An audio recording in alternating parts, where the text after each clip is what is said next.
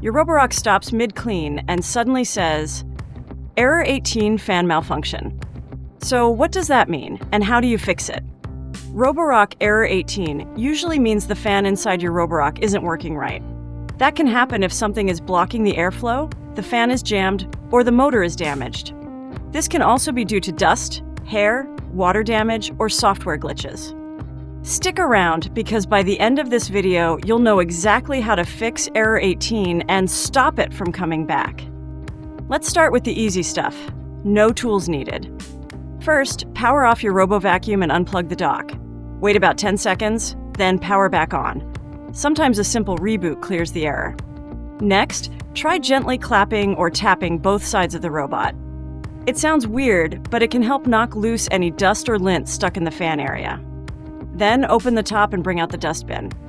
If it's full or clogged, airflow gets blocked, so clean it out completely. Remove the filter from the bin. Rinse it and let it dry for 12 hours before putting it back. If it looks old or damaged, replace it. A blocked filter is one of the most common causes of fan errors. Don't forget to check for firmware updates using the Roborock app. A bug in the software could be misreading a hardware issue. Still not working? Try a factory reset.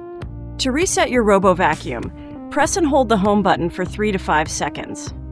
While holding it, use a pin to press the small reset hole near the Wi-Fi light. Keep holding the home button for 5 more seconds until you hear it say, "Restoring the initial version." If the simple steps didn't work, grab a flashlight and look into the hole in the cleaning station where the dustbin connects to the dust bag within the dock. That's the intake duct.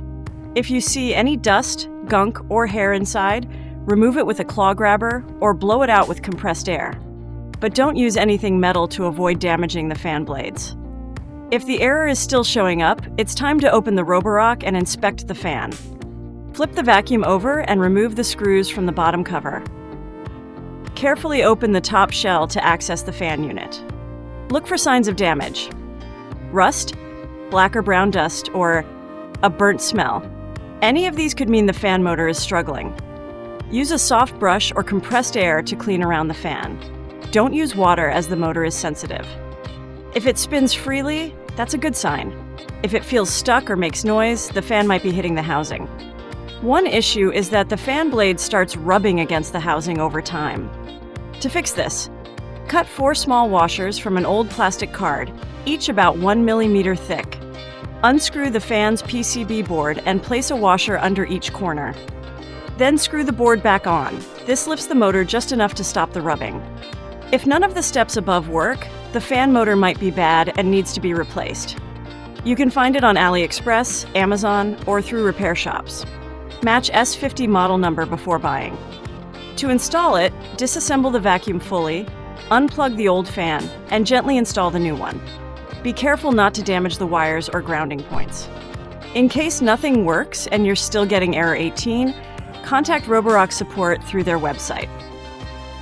When you reach out, make sure to include your serial number, proof of purchase, and a list of the steps you've already tried. Before we wrap up, here are some expert tips to prevent Error 18 from happening again. Empty the dustbin after every use. Clean and replace the filter regularly. Avoid letting it run over wet areas or puddles.